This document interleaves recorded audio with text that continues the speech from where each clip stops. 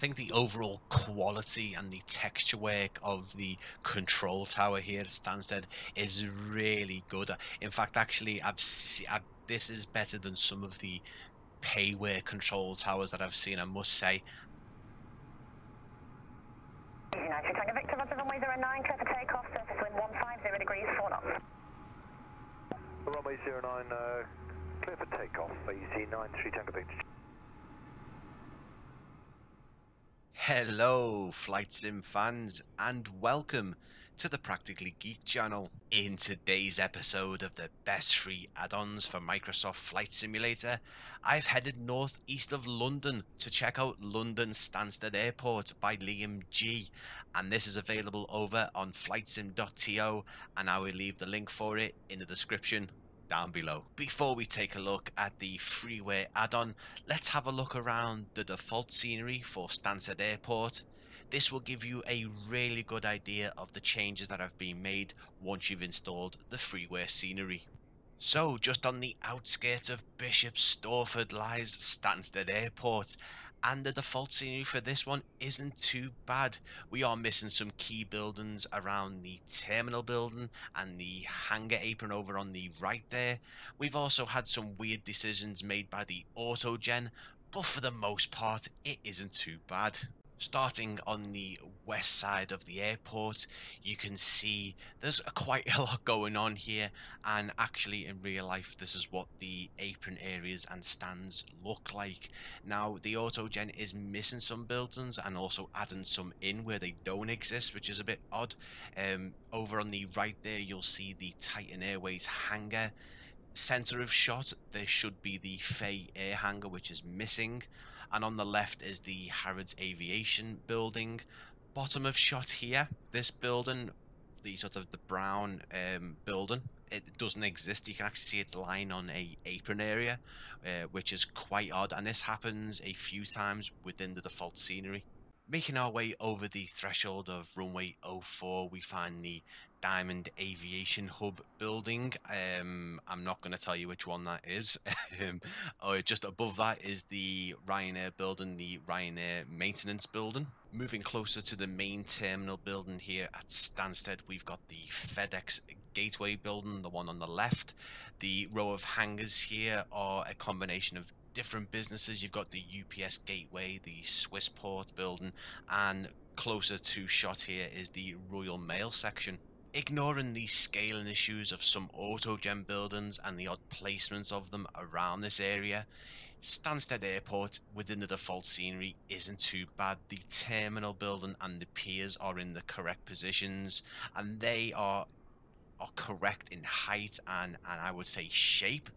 The pier over on the left, the more remote pier, the aircraft bridges are completely broken within the default version, which it looks terrible. You can actually see the other pier in the middle where my aircraft is parked. Some of those aircraft bridges are also broken, so it would be interesting to see if this Freeware scenery fixes that. And the best I could find was this row of residential housing in the middle of the short stay car park here at Stansted, and I'm not too sure how the simulator's done this. There's no buildings in this part of the car park at all, so yeah, it's not the weirdest I've seen, but certainly one of the funniest. Does the default scenery somewhat resemble Stansted Airport? Sure. Are things broken? Absolutely.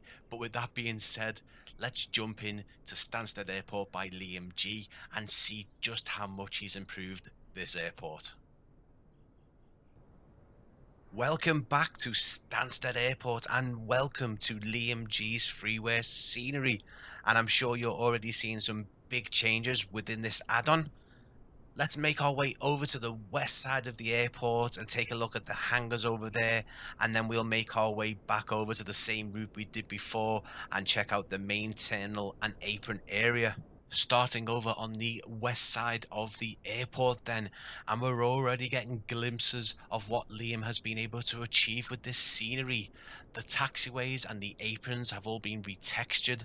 The autogen building that once covered the apron at the bottom of the shot has been completely removed, and all the hangars have been upgraded to match their real life versions. There has been a lot of ground clutter and details such as baggage carts, stairs, trucks, vans and cars being added in, even on this side of the airport. We now get a proper Fay air hangar, which was missing from the default scenery, while the Titan Airways hangar and the in-flight centre now all look true to life. Heading over the runway once again, we are met with the stunning custom models for the Diamond Aviation hangar and the Ryanair maintenance building. I love the blast walls here and the Ryanair 737s that have been added in for extra realism. The apron textures here look really great actually. The imperfections and cracked tarmac have been done to a really high standard. Again, the taxiway textures and markings look really good, and I love that Liam has added in the real life control tower and cargo hub buildings here. They look really good.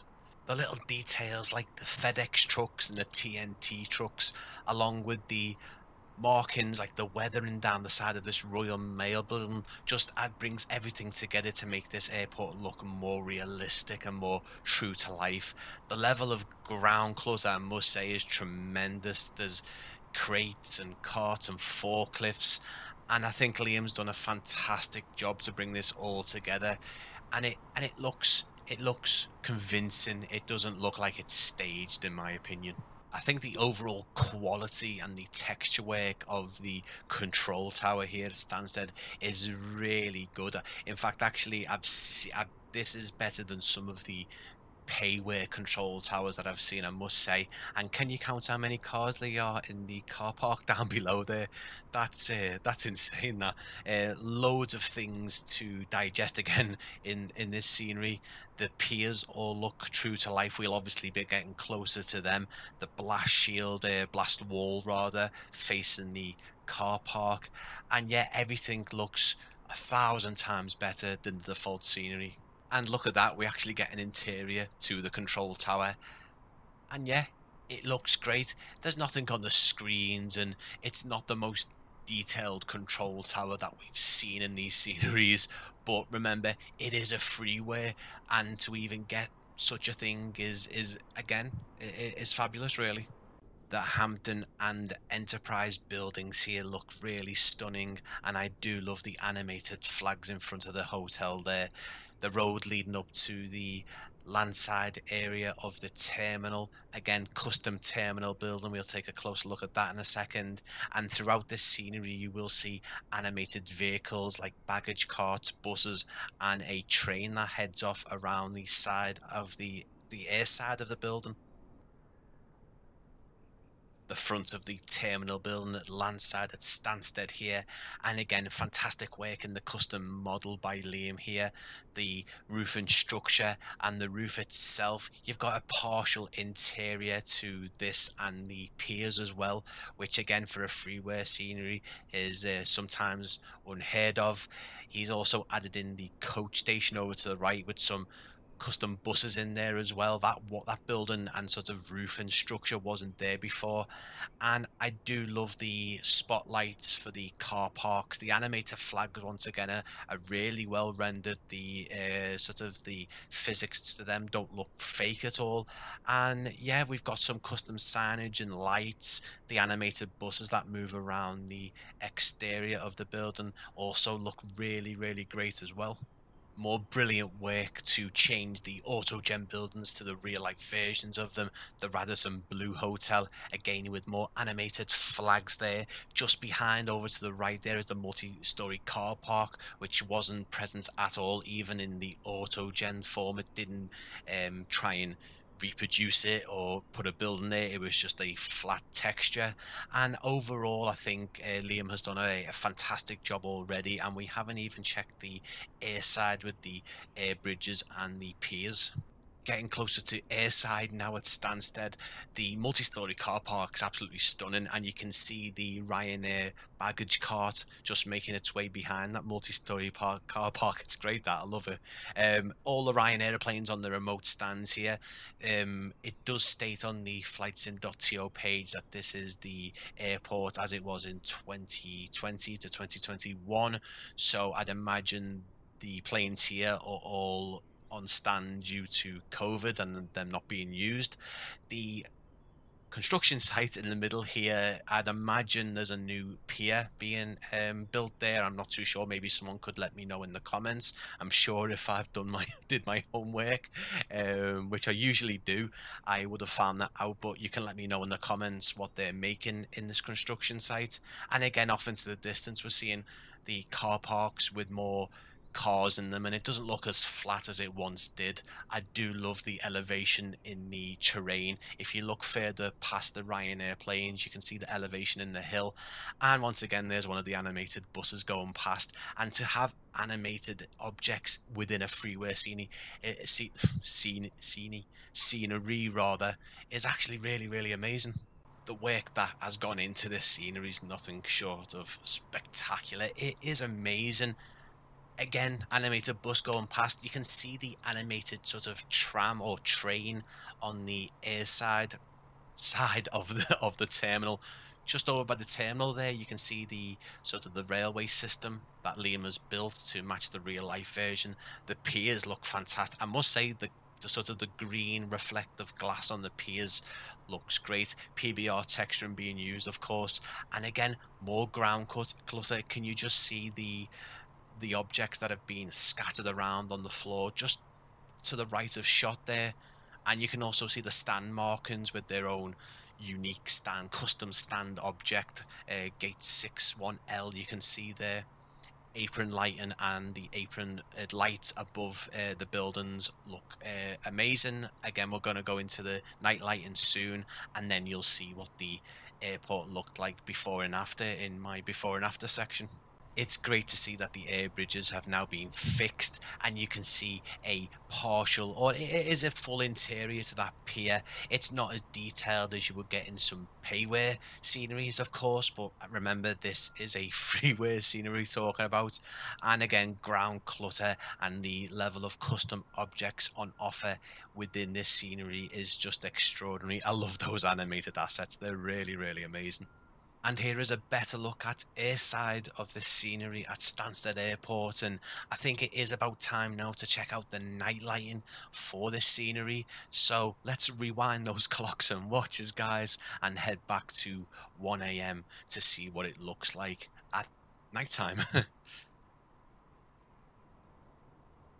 And doesn't that look really fantastic?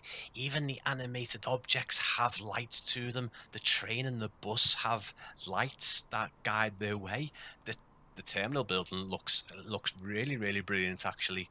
The apron lights again look really good. Let's take a look of what it looks like up above to see the whole airport and see where everything's lit from, and we'll take a look around and then move on to the before and after section. And I'll tell you what, that is some extraordinary night lighting for a freeware scenery. I love how the piers are lit up, the apron lights illuminating the apron down below. The hotel and the Enterprise House are all lit up realistically. The top of the terminal building here, the skylights above, you can see all of what would be an interior lit up. Of course, there is no 3D modeled interior, but again, all the animated objects moving around the airport are all lit up, and it looks very realistic. And did I mention actually that this is a free scenery that you can download? It's really incredible. So it is now time to dive into my before and after section, and if you don't know how this works, I'll be showing you what the default scenery looked like at the top of your screen and how it looks once you've installed this freeware add-on. This is a good opportunity to see different parts of the airport and how much Liam has upgraded it, and feel free to pause it at any time and have a look and have a good proper look over and just see how much of a beautiful job he's done with this scenery.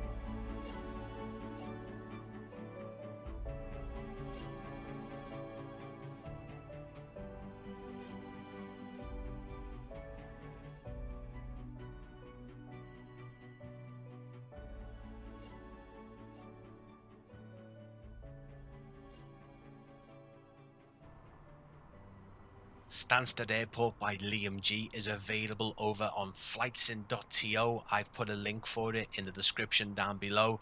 What I would say is, from today, when I last checked the download page, it seems that Liam G hasn't really commented on any of the more recent comments to his download. I don't know if the development for the scenery has stopped. The last update was August of last year. It was released in early August last year, and I'm sure people have seen this already, but I did want to feature it on my channel because I think it's absolutely fantastic. And let me know what you think about it in the comments below, if you've downloaded it before and used it, or if you're going to go and grab it now after seeing this video. If you have enjoyed this video, please give it a big thumbs up, and please consider subscribing to the Practically Geek channel for more Microsoft Flight Simulator content just like this. Thank you for watching, and I will see you again very, very soon.